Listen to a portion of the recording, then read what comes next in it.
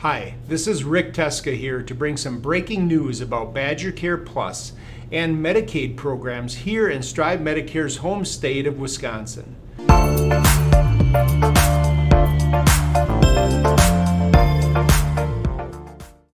Many people currently enrolled in BadgerCare Plus and Wisconsin Medicaid programs are expected to lose their health care coverage as early as this summer and throughout the remainder of the year. You could be affected if you are in any of the following programs that are geared for those also Medicare eligible: BadgerCare Plus, the Qualified Medicare Beneficiary Program, Senior Care Prescription Drug Assistance Program, SLMB and SLMB Plus programs, and the Supplemental Security Income Medicaid program.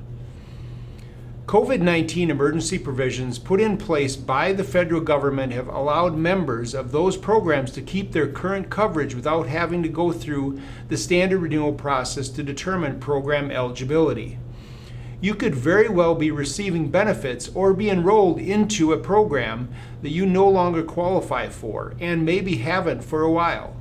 The federal government will determine the specific date the COVID-19 emergency provisions end, and at that time you'll need to provide your state office with details about your current health and financial situation. Everyone will have to submit for renewal once the federal public emergency lifts. Upon submitting the review requirements, the state will determine if you are still eligible or not eligible for your program benefits. Here's a clip from Channel 3000 that talks about it. Right now, there are about 500,000 more people on BadgerCare in Wisconsin than there was on average before the pandemic. That's because the feds stopped states from taking people off Medicaid during the pandemic. But that ban could lift soon, with the state now warning that at least a few 100,000 people may be coming off BadgerCare as soon as this summer. Naomi Coles has the details. An attorney I spoke with who specializes in healthcare access for clients told me a rough estimate puts that number at more than 10,000 for Dane County alone. It's not time to panic, but if you are on BadgerCare, you'll want to keep an eye on this because everyone will have to go through the renewal process when that federal public health emergency ends. So, a lot of folks we are fielding questions from are already asking what to do. The Wisconsin Department of Health and Human Services says to watch for a letter to find out what you'll need to do and when you'll need to do it.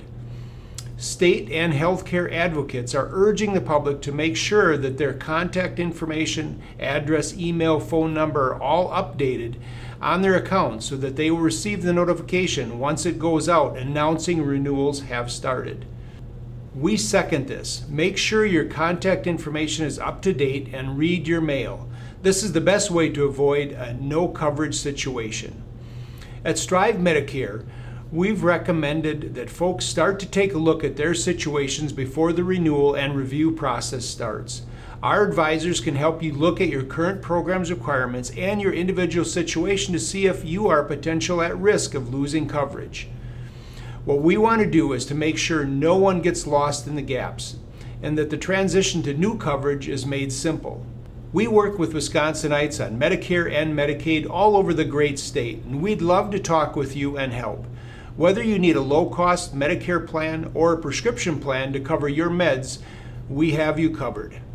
Best of all, our services are free, and you won't pay a dime more working with us than you would if you went direct to the carrier.